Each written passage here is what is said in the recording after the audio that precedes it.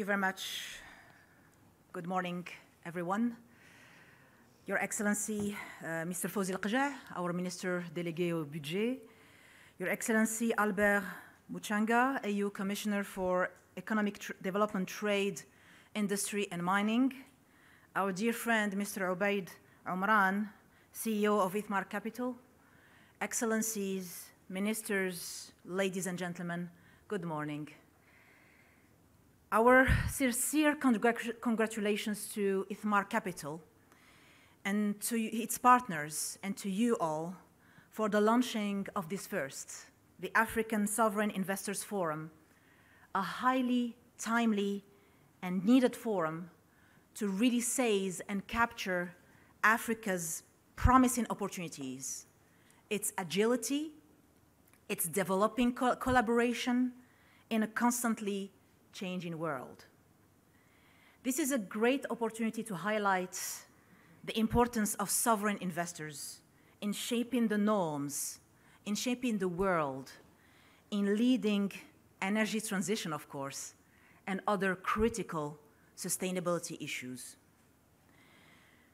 This forum is all the more relevant than in 2022.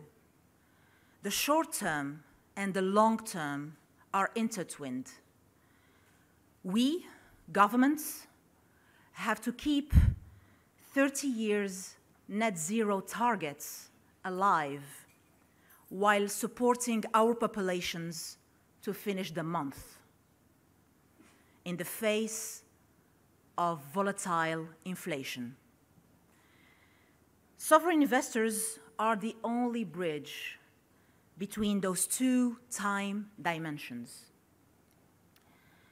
When we look at your assets under management, you, sovereign investors, are not passive actors affected by today's global megatrends. I will cite just a few: energy transition and climate change, digitalization, technology and commercialization breakthroughs, in mobility, in space travel, in urbanization, etc., etc.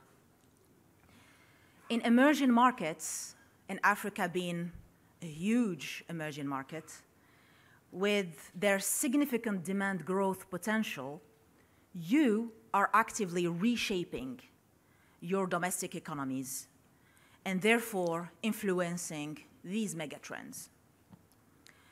Today, in light of the disruptions we have been witnessing in healthcare, in finance, in energy, and in geopolitics, you are the connecting tissue between short-term and long-term, between stable, utility-like rates of returns and returns with a higher risk appetite. You have directed more capital, like more than 75% of capital, towards infrastructure in OECD and European markets. And the vast majority of that is in greenfield projects. It is our role as governments to provide you with the right signals, the right regulatory frameworks, the right ESG frameworks, to reach that right balance of capital allocation that will unlock Africa's opportunities. Sustainability is usually understood in terms of environment, social impact, and governance, ESG. In 2022, some bankers, some financiers want governments to add another S for security. In Morocco, we probably have today the most integrated ESSG you will find. The Kingdom of Morocco, let me spend a couple of seconds on the E. As you know, the Kingdom of Morocco is committed to meeting the various challenges of the 21st century by making sustainable development a shared social project and a new development model under the enlightened leadership of His Majesty the King Mohammed VI, may God assist him. So despite our low responsibility in climate change, like other global South countries, Morocco was among the very first countries to revise its NDC to be aligned with the 1.5-degree scenario. The objective is to reduce greenhouse gas emissions by more than 45% versus what was projected to 2030. But the most important is that more than 18% of this target is an unconditional target. This plan is part of an integrated strategy for low carbon development by 2050. And here, there is no greenwashing.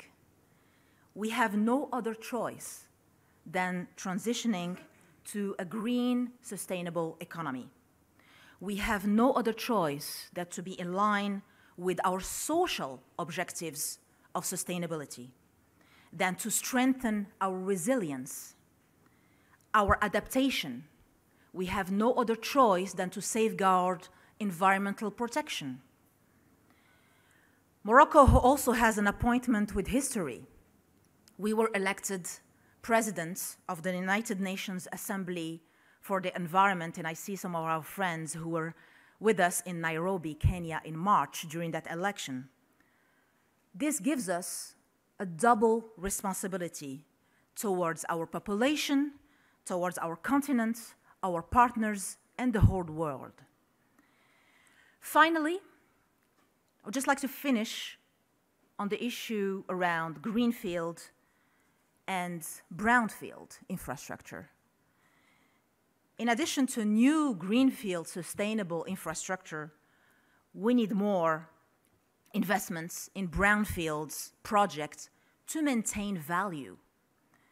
In energy infrastructure, we see and we will have more and more stranded assets. As we want to solve the 21st century's challenges by using 19th century fuels and using an infrastructure that was built in the 20th century. As you are the bridge between long-term and short-term, you are also the bridge between those two worlds, government's policies and visions, and improved returns on capital employed and long-term profitability. You are the bridge between greenfield sustainable investments that will enable Africa and the global South to leapfrog to the 21st century, and brownfield, at times stranded assets that could be monetized much better with the right governance. Because beyond capital, beyond funding, you also bring high levels of governance standards. We are constantly learning from lessons of the past, and we are aware that we have to accelerate the execution of our ambitions. To do so, we need like-minded allies and long-term partners. In every transition, investing to maintain value is critical. Critical for building a sustainable ecosystem, be it for electrifying a whole economy, keeping gas assets for the transition, or converting downstream assets, and these are just examples. We have all these types of opportunities here. That is why I wish you a very fruitful forum and discussions. Thank you very much. Thank you.